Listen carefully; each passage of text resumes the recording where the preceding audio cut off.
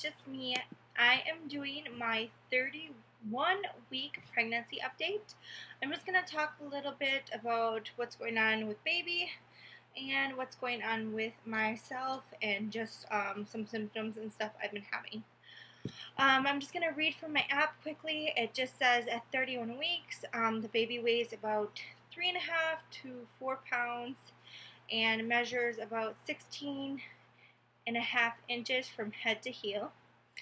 It says that the baby this week, the lungs and the digestive tract are almost done being mature, so they're almost done developing, and all of the major organs are functioning now.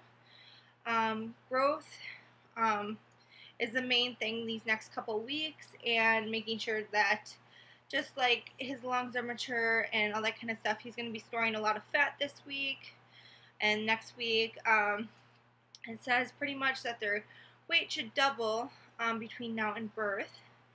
And it also says that baby is able to hear loud noises and might jump, that it may be able to move to music, and that it can hear.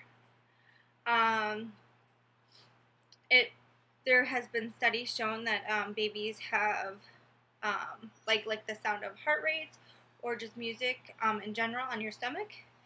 And the eyes are completely open now, and they are responsive to light and dilating and contracting if needed. It also says that you've probably been feeling like you have energy, which I don't. But it also says that your total weight gain should be between 21 and 28 pounds. So far, I've gained 10.5 pounds, so 10.5 pounds. I just had my doctor's appointment this last week, so yeah. But anyways, that's all that's pretty much going on for baby. Now for me, I've still been having contractions, and I talked to the midwife. Now, there at my doctor's office, there's a midwife, and then there's the normal doctor.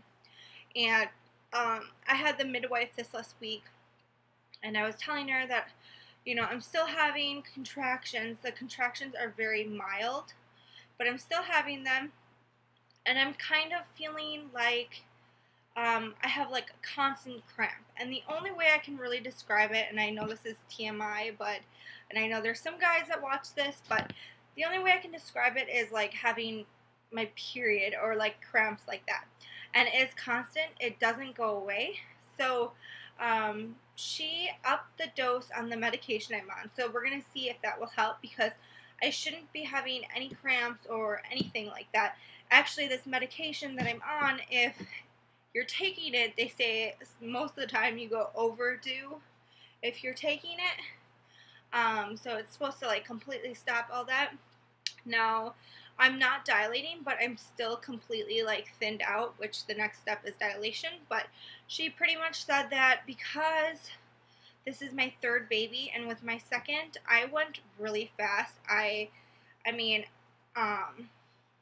think I was only in labor for like 4 or 5 hours, if that. Like, she almost didn't make it to the hospital for her to come out. So I went really fast. After my water, I was in labor for that long, but my water broke, and then like I think like 2 hours later, after my water broke, like I had her. So and I wasn't feeling any contractions or anything until I broke my water. So I was in labor that whole time, and I didn't really feel anything, so which was nice. But just because it's my third baby, and she's pretty much telling me that my body needs a rest, and I've had my kids so close in age that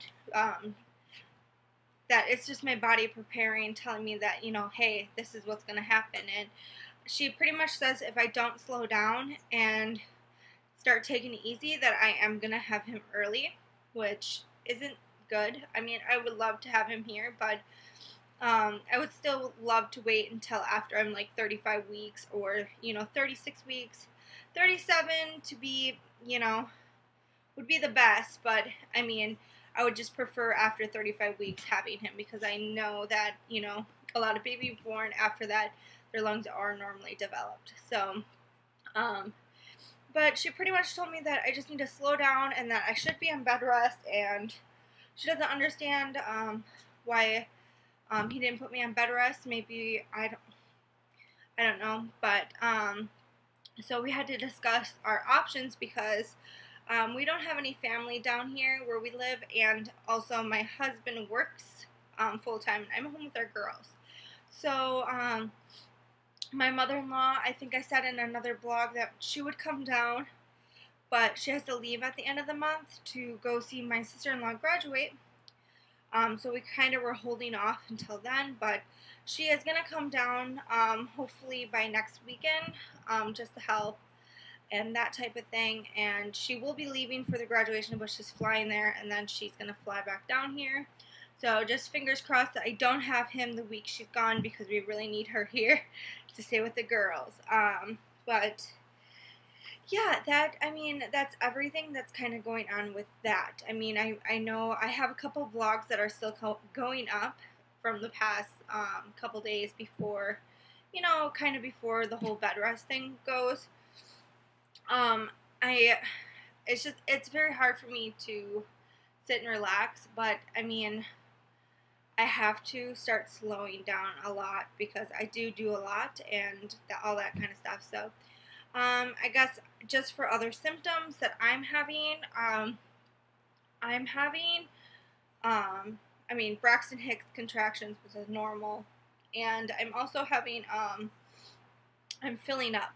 I am getting a lot of my breast milk, or not breast milk, but I should say colostrum, and so, which I've had, you know, a little bit of leakage here and there for, I think, from like 20 weeks on up, but like, it's definitely filling in now. So, and I think, that's really it. I mean, I'm not really having any certain cravings or anything like that. I was craving Jimmy John's for like the longest time, and I'm not really craving anything. I mean, I still want French fries and barbecue sauce like all the time. So I guess that would be kind of a craving. But yeah, I think that's about it. I mean, not really too much going on just besides that.